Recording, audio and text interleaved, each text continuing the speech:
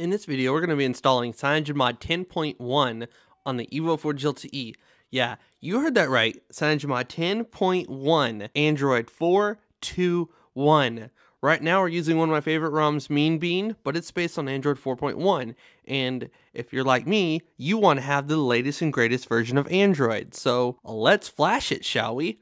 I'm going to go ahead and have a link to this in my video, so you can just press on it. You go to this little web page right here, and then you zoom in, and then you'll always want to go with the top one, and then it'll say CM 10.1 right here, and you'll click on it, and then it'll bring up the dev host page, and then you zoom in, and you click download. And once you click download, it starts downloading, and there you go. It'll download. You're not done just yet. We need to open up the web browser. You can use whatever you want. I'll just use the default one that comes with the device.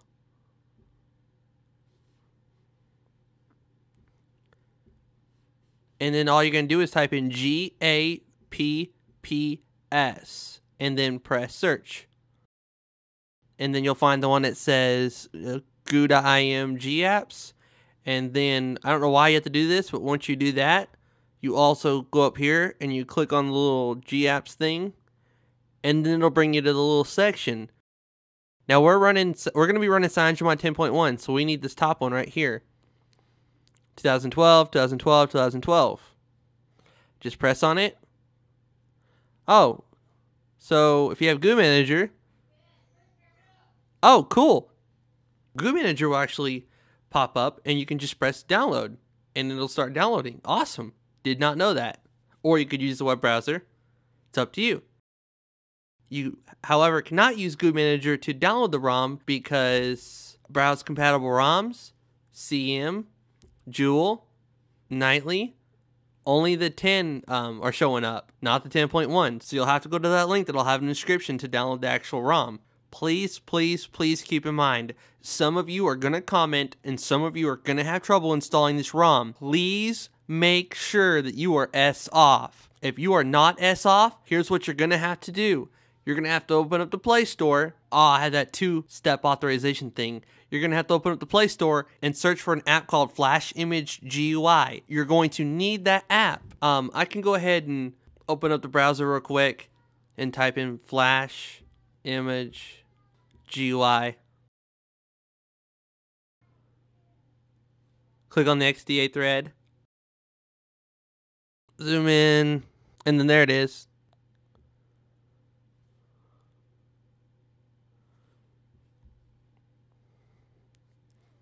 Alright, it's downloading the Flash Image GUI. You can buy it from the Play Store, or you can get it for free from the link that I'll put in the description. Now open it up. It's going to want root permission because you have to be rooted. Grant. Okay. We are NAND unlocked, which means S on or S off. S on if you've ran the HTC Dev Unlock and you have an unlocked bootloader. So we're going to go here to kernel and then browse. And we're going to go to our downloads. And then there's the CM10 unofficial Jewel. Press that. And then it's going to go to the limitations of HTC on the Evo 3D, blah, blah, blah. Press yes. And then it's going to do this for a little while until it finally finds the kernel that is inside this ROM. Come on. Okay, so it says it loaded it, extracted in the directory. At this point, you can press Flash Image, and it's going to flash that kernel.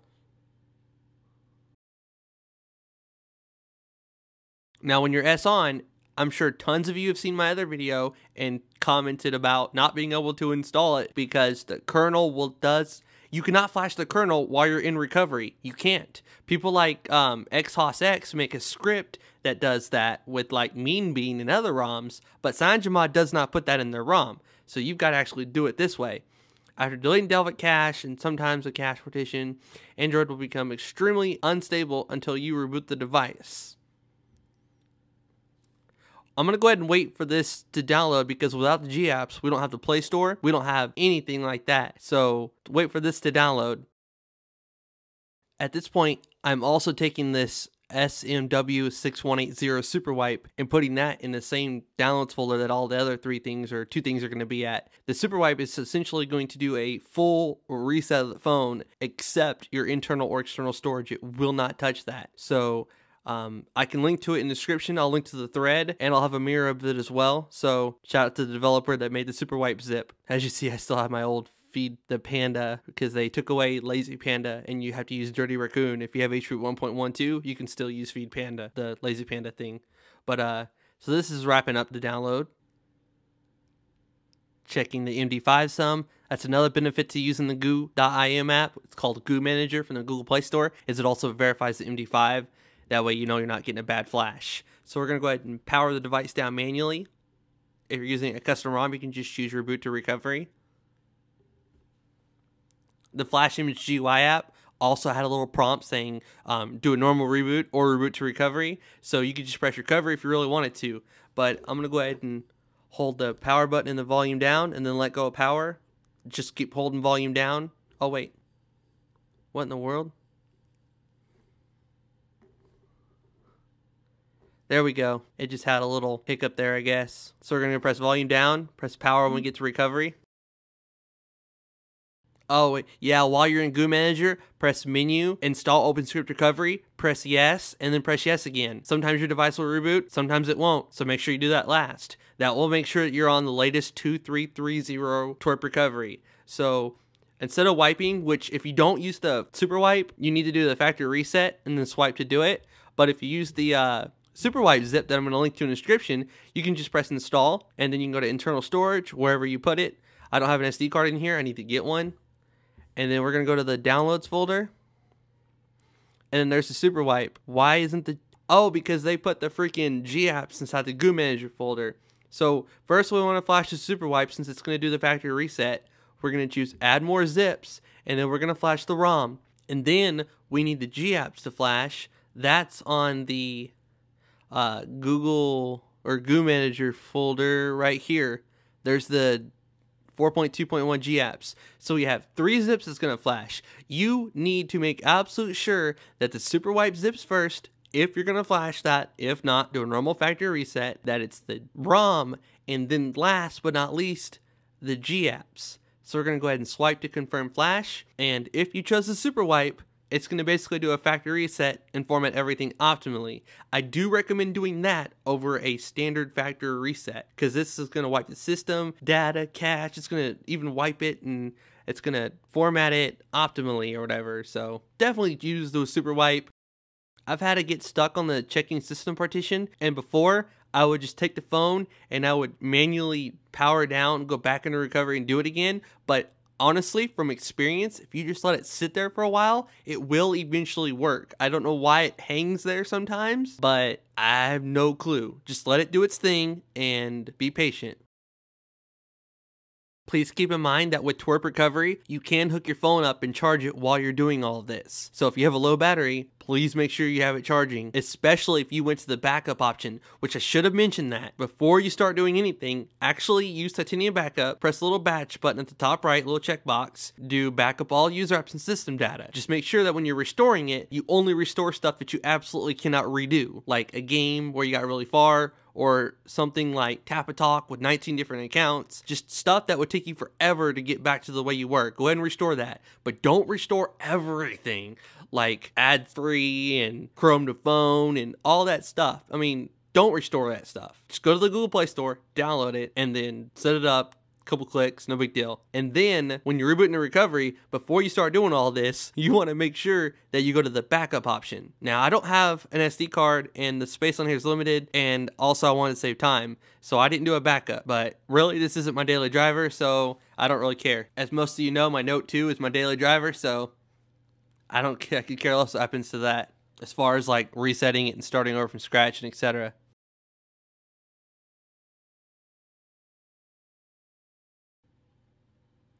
Oh, wow. Oh my God. I did not have to force it down and power it off. It freaking eventually did it. Now it's flashing the actual ROM, which is CyanogenMod 10.1 Android 4.2.1. Oh man. I have CyanogenMod 10.1 on my freaking Transformer Prime. I have it on my Galaxy Nexus, the Toro Plus. I'm now going to have it on my Evo 4 LTE, the Jewel. And I'm going to put it on my wife's Galaxy S3 tomorrow. I'm going to make a video on it, hopefully. I got a lot of things to do, so hopefully I can get to that. The G-apps flashed, the ROM flashed, everything flashed. Now we're going to reboot the system. So remember, before you actually go in there and install the ROM and do the super wipe, to back up your ROM. I'll put a little note up before I get to the recovery and start doing all this to back up your ROM if you plan on going back to it.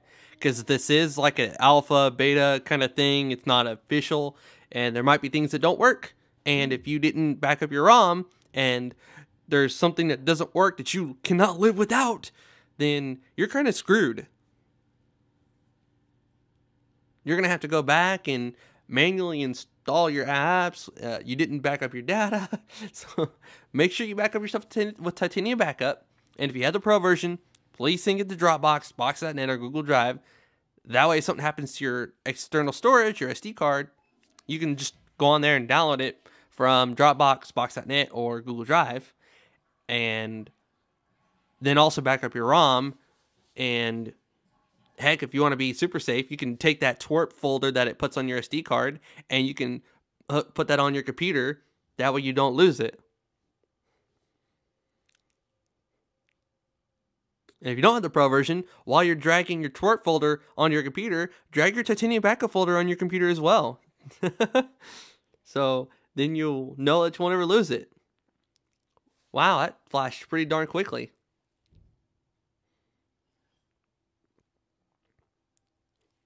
So let's connect to my Wi-Fi.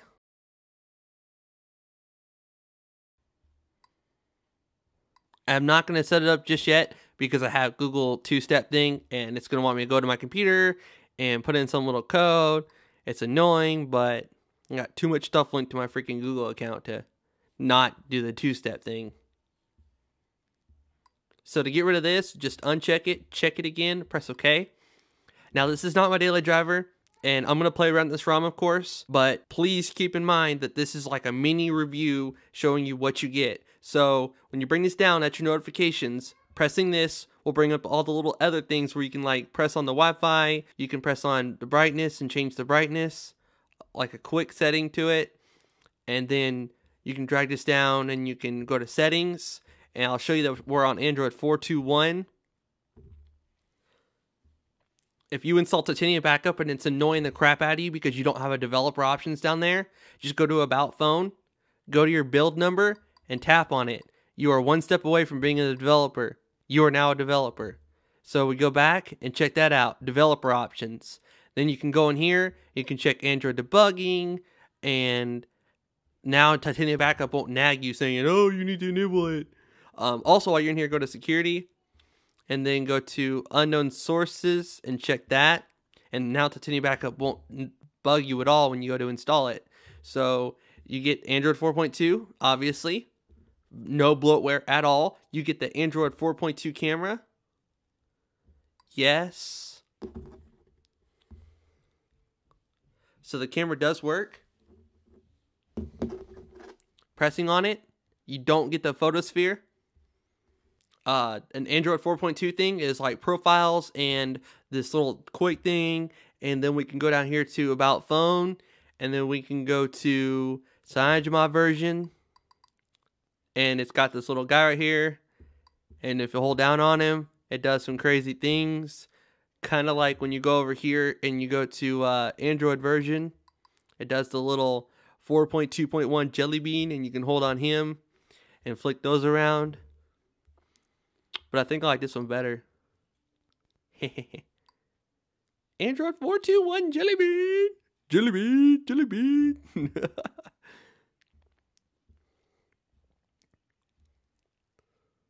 Oh, some quick things real quick in the status bar. I like to do the AM PM and I like to do the normal. You can choose small and it makes the little AM thing smaller. For the battery icon style, oh, I gotta go with the circle percentage. It's just too sexy. I prefer the AOKPs, but I'm glad CyanogenMod finally did it. And theirs is quite different though. AOKP has like little, I don't know, like separate bar things in there, but it's pretty cool. It's awesome. It's good stuff. Under here, you can your quick panel. You can change like your tiles and all this fun stuff. And then for the notification drawer, you can go down here and choose like all these different things. For the power menu, you can choose like screenshot. So when you hold down the power button, you get all these little things. Then you can, press screenshot. For the clock widget, you got all those stuff. Notification light, you got that. For hardware keys, you can have like, that lets you change these down here. Like the home key, long pressing it can take you to your recent apps. And the app switch key can take you to your open menu close. And long pressing on that can take you to like voice search. The 3-dot overflow, it's kind of like before when this wasn't the menu button and you had that stupid thing there on Facebook and speed tests and all those other apps that weren't ICS compliant. Now when you press that, it takes you to your settings. Holding this should take you to your recent apps, and holding this should take you to Google Now, which is actually force closing. Oh, that's because we haven't set up a Google profile. That's why it's force closing. As you'll see, I open up my Play Store, it wants me to sign in. Have not done that yet. Otherwise, it should work just fine. If you enjoyed this video, please give it a thumbs up. I really appreciate it when you do that, and it helps me out a lot, and it lets me know that you enjoyed the video. So please give it a thumbs up. If you're new to my channel, please consider subscribing. I'm going to play around with this ROM some more. I've got videos on this phone. I got videos on the Galaxy Nexus, Galaxy S3, Note 2, Transformer Prime. If the HP touchpad ever gets a really good working version of CM10 where the Netflix and stuff works, then I'll do a video on that as well. Getting the Note 3, getting the S4, lots of awesome videos coming. I got an extended battery coming for my Note 2 here in the next couple days. So lots of stuff to check out. Please, if you haven't already, subscribe and you won't miss any of my awesome videos coming out soon. This is What Would Josh Do, and I'm out. Hey everybody. This is Give Me Away. Give Me Away is a Windows application designed to facilitate YouTube giveaways. If you're having a YouTube giveaway contest, Give Me Away will download all the comments that have been posted on your video. You can then apply filters on the comments however you like, and then let Give Me Away pick the winners randomly. In this video, I'm going to show you the main features of Give Me Away. Let's show you how to get started.